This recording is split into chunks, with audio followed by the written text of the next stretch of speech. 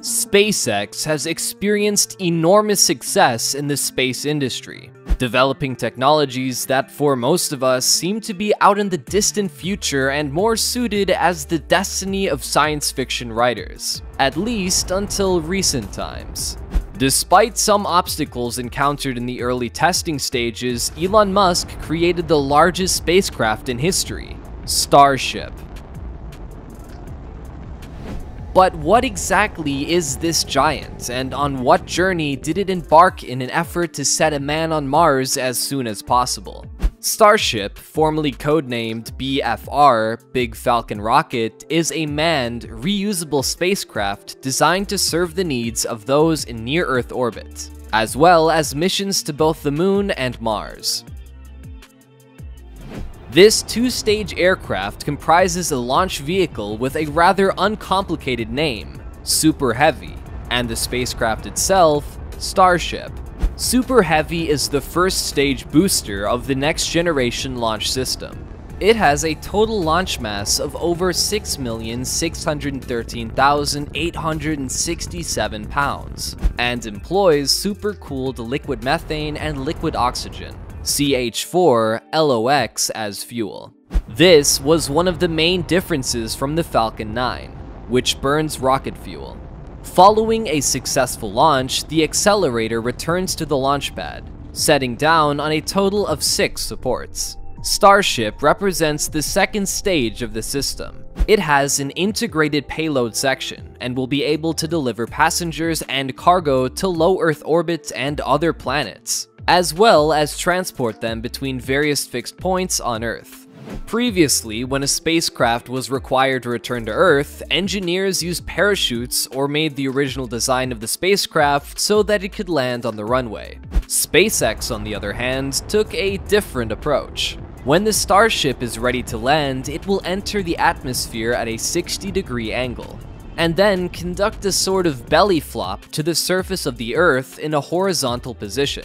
This return method relies entirely on the atmosphere to slow down the ship's descent. As an additional deceleration factor, 4 steel landing flaps are installed near the front and rear of the aircraft to control its descent. This is similar to the way a skydiver uses his arms and legs to control his freefall. Musk argues that this approach can be utilized to safely land a rocket on any surface in the solar system. Starship is a unique project because, if for nothing else, it offers to send up to 100 people into space at a time, or a cargo load weighing up to 100 tons per flight. Even the largest space shuttles cannot boast such transport capabilities. For example, this space shuttle could deliver no more than 16 tons of cargo to the ISS and only 7 people. Furthermore, it is Starship that will form the basis of the process of colonizing the Moon and Mars in the foreseeable future. The founder of SpaceX has, for a long time now, already been set on the most suitable option for the future of humanity. In his vision, people have become a space civilization and an interplanetary species, preferring not to remain an exclusively terrestrial biological species in anticipation of their imminent extinction. Elon Musk's goal is to send the first humans to Mars somewhere in the mid-2020s, and by the year 2050 to have founded the first city on the Red Planet. And if this seems like nothing more than a joke to you, think again. BFR was originally announced back in 2017. And just a year later, the project received a new name, Starship, which it still uses to this day. As a basis for the future spacecraft, Musk planned to use carbon fiber, which was very familiar for the space industry. But in 2019, he announced his decision to do away with this, stating that the spacecraft would be built of stainless steel instead. During his 2019 presentation, the billionaire talked about the unusual appearance of the ship, which from a distance resembles a classic starship from the golden age of science fiction, sporting a nose cone and landing plumage. According to Musk, he is obsessed with using steel, so he chose it as the basis for his ship. In addition to the shiny stainless steel, Starship has been coated with a thin layer of transparent refractory ceramic to withstand multiple temperature changes. While many people still think steel is too heavy, this is a misconception. It is actually one of the lightest designs, and according to Musk, was the best manufacturing solution. Originally, Starship prototypes used 301 stainless steel, which is a mixture of nickel, chromium, and iron. This material is extremely resilient to corrosion and is much cheaper than the carbon fiber from which most spacecraft today are made of. Think about it. While the cost of carbon fiber was already in excess of $130,000 per ton in 2020, the price of steel was a mere $2,500 per ton. As early as March of 2020, Musk had announced that some parts would be made from 304L stainless steel. This decision was due to the fact that it has an even tougher nature at low temperatures. At the same time, Musk stressed that in the future, the company intends to switch to an alloy of its own making. Among other advantages of steel, the head of SpaceX also pointed out the high melting point. In the case of aluminum or carbon fiber, engineers are limited to approximately 300 degrees Fahrenheit in a constant operating temperature, with occasional spikes of up to 350 degrees. This simply wasn't enough. Considering that Musk's plans include about 1,000 launches and landings per year, the spacecraft must be as resilient to sudden shifts in temperatures as possible. In addition to the materials, plans for the engines installed on the ship have also changed since 2019. Previously, there were 6 reusable Raptor engines, consuming metalox, which is a mixture of methane and oxygen. That number will soon be increased to 7.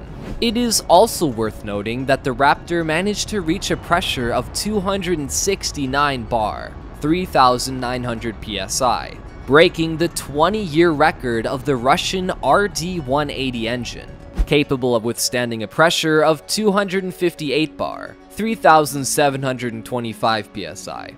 At the same time, the physical dimensions of the Raptor do not greatly exceed SpaceX's Merlin engines installed on the Falcon 9 and Falcon Heavy.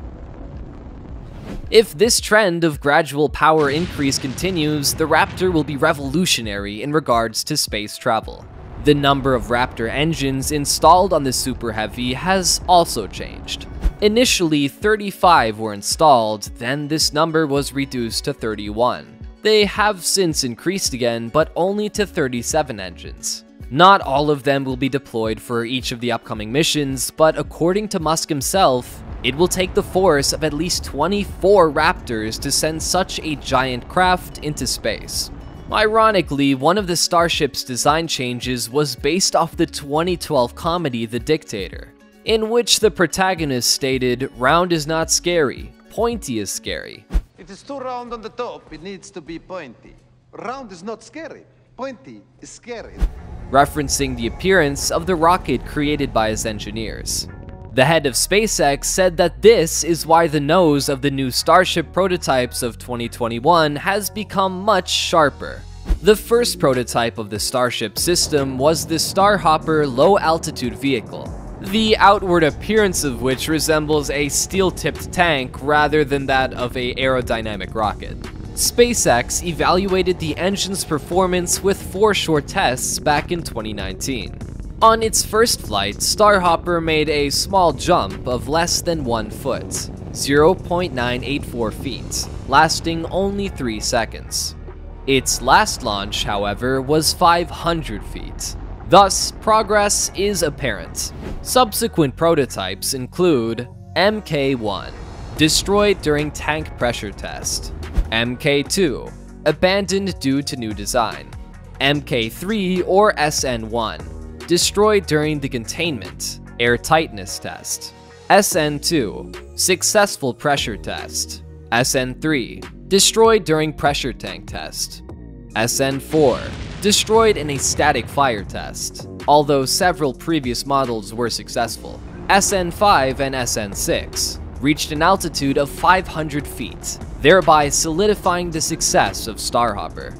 SN7, purposefully destroyed during ground tests in order to collect data for subsequent test flights.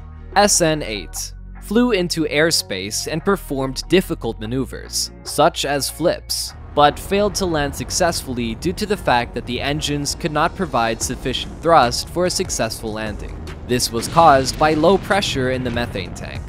SpaceX then proceeded to test 3 more devices: SN9, SN10, and SN11.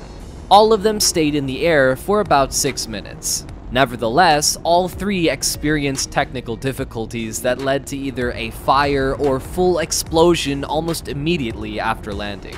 Musk, in turn, always shared information about the problems that occurred, regularly improving the ships in order to make subsequent attempts more successful. 3 prototypes that followed, SN12, SN13, and SN14, did not have time to prove themselves against any tests. In the winter of 2020, SN12 was scrapped, and both SN13 and SN14 were not even completed, after which they were also decommissioned soon after. SN15 took into account the flaws of its predecessors, reaching 33,000 feet and then landing without a hitch, barring a small fire at the base of the ship. In August 2021, the latest Starship model was officially recognized as the tallest rocket ever built. By comparison, NASA's largest rocket, the Saturn V, which was used in the legendary Apollo missions of the 1960s and 70s, stood at 363 feet versus the Starship's 395 feet. Today, the SN20 prototype is waiting in anticipation of making an orbital flight. According to the current plan, it will make a round-the-world trip, then set off the coast of Hawaii 90 minutes after launch, while the first stage of the Super Heavy rocket will return to the platform in the Gulf of Mexico after 6 minutes. SpaceX is now facing difficulties in the FAA's environmental assessment, which has halted company's plans. Until the assessment is completed, Musk's team will not be able to launch the ship. In the future, Starship will be able to deliver people and goods to points in our solar system as far out as the gas giants as Jupiter. But for the time being, the head of SpaceX has said that this is more of a long-term goal. On the other hand, everything that we have just covered was merely fantasy only 2 decades ago. But today, the Moon and Mars no longer seem so far off. What are your thoughts? Will Elon Musk's Starship be able to send the first ship to Mars by 2024? Let us know in the comments below. And if you enjoyed this video, please leave it a like. And be sure to subscribe to the channel so that you can watch more content like this in the future. Thank you so much. We will see you in the next video.